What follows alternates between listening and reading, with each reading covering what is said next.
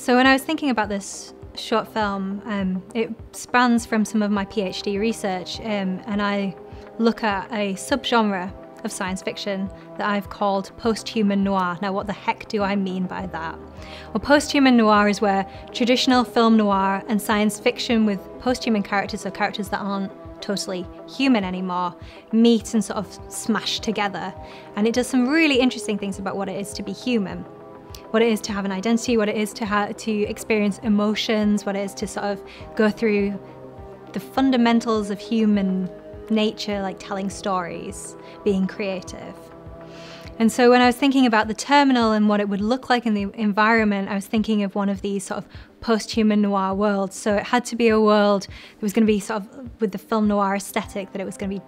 a big contrast of light and shadow, that it was going to be odd angles, that were going to look a little bit like things,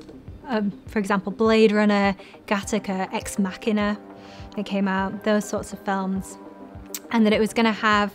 a story that was that would revolve around a seduction, an emotional awakening for Kim, through her interactions with the femme fatale of Jay, and through her interactions with another character later on, Sam.